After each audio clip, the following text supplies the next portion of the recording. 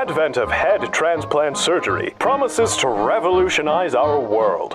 Professor Sergio Canavero, a renowned neurosurgeon from Turin, Italy, has pioneered the process. How will he do it?